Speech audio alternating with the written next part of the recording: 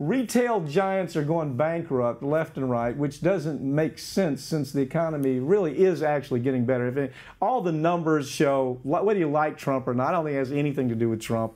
I think it has to do with just the cycle of the economics. But he's president while the economy is clearly getting better. But a recent report by David Dayen in the New Republic shines a light on what's really behind retail stores like Macy's or Toys R Us and countless other companies being forced to shut their doors. Now, we just happen to have Peter Mougey. Peter, you are a specialist in this vulture capitalism. You've handled huge cases where it comes to this type of predatory capitalism that's taken place. What's happened? Why are these people going bankrupt? I'm all in favor of making money, and it's not the problem here. These are these asset stripping schemes where they come in, these private equity firms, and they just load the company down with debt, and they strip the capital, they strip the revenue out of the company. And one of the key ways they do it is that they'll loan the company hundreds and hundreds of millions of dollars. They strip the assets off, like the actual physical property that they're on, and put them in other entities, and then they charge the actual retailer, like Kmart and Sears did this. They charge them rent, which just, so the debt, the rent, it just chokes the company.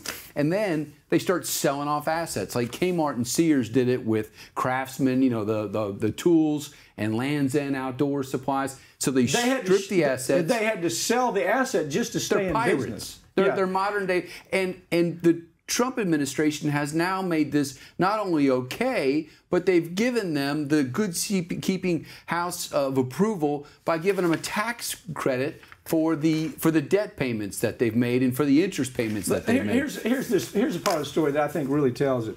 So you've got this organization that comes in. Let's see, it's Bloom Capital, one of them, Golden Gate Capital and Bloom Capital.